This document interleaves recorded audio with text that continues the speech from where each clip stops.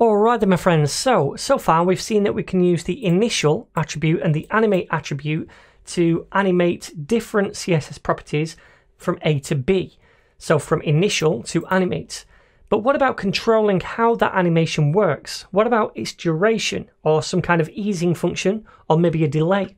Well, for all of that kind of stuff we can use the transition attribute. Now, the transition attribute describes how the animation transitions from start to end, so from initial to animate. And to control it, we use the transition attribute like so and set it to an empty object to begin with. Then we can add some different properties in here to control that transition. So for example, I could add in a delay property and set that to be 1.5 seconds, and that means I want you to delay this animation. Don't start it until 1.5 seconds is up. So if I save this now and go to the home page, then we can see it's a little bit longer before the animation starts. Another one we can do is the duration. So if I set that to be 5 seconds, for example, then this thing right here, going from 0 to 1, is going to take 5 seconds, but it's not even going to start for 1.5 seconds. So in essence, it's 6.5 seconds in total. So save that, preview, and notice it fades in very slowly now over 5 seconds. Now I'm going to change that to 1.5 just to speed it up a little bit because I did think that was a bit too slow, and that looks a bit better. Okay. So let's now go to the header and add some different transition properties to this thing down here where we animate this div.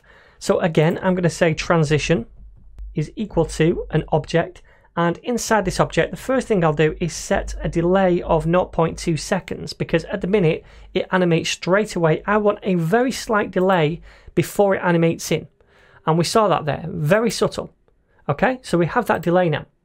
Now, another property that we can add to the transition object is the type property. Now, the value of this could be tween, inertia, or spring, one of those three things, and they all result in different types of animation. And by the way, don't worry if you don't remember all of this. You can always check out the docs for a reference of the different kinds of things. The most important thing is understanding how we construct these animations and delays. Don't worry about remembering every single property. So anyway, the type can be tween, inertia, or spring, and they all result in different types of animation. Now, at the moment, the default value for this thing right here is spring. And we can see that if I was to come over here and refresh, it's kind of like a spring the way it animates in. It bounces a little bit. Now, if I came over here and added the type property to this, and set it equal to something else like tween, and tween is more of an even transition. I mean, we can apply easing functions to this to control how it transitions, but it's not got that springy bouncy effect. So if I save this now and preview and refresh, it's going to look much more uniform in the animation. We don't have that bouncy springy effect anymore. So I'm going to change this back to spring.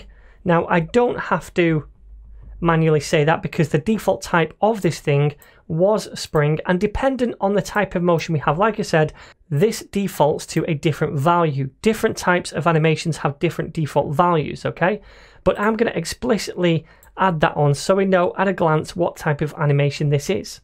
Now, I'm also going to add on a stiffness property, and we can only use this if we're using the type of spring. We can't add this to something that uses a tween or inertia. So I'm going to set this stiffness to be 120.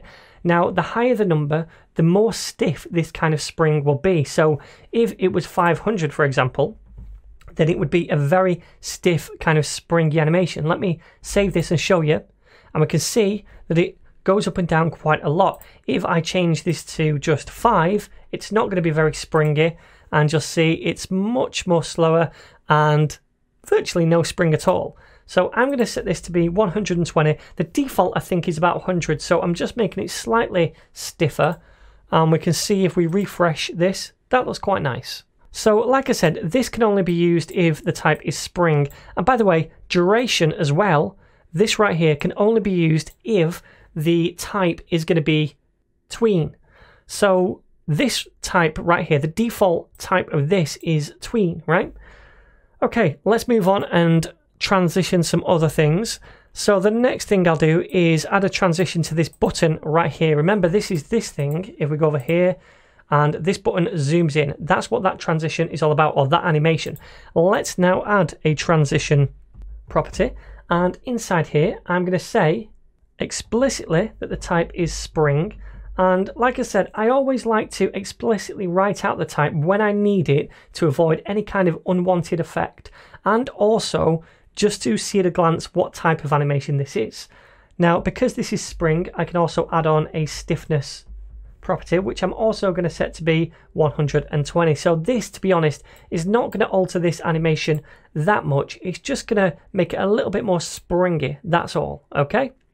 So that looks pretty good to me. There's one more thing I'd like to do, and that's to actually animate in this container right here, this whole thing, and I want it to zoom in from the right onto the screen.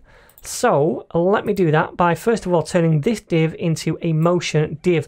Don't forget that step. I often do. It's a very easy mistake to make. So I'm going to alt click both of those positions and say motion dot.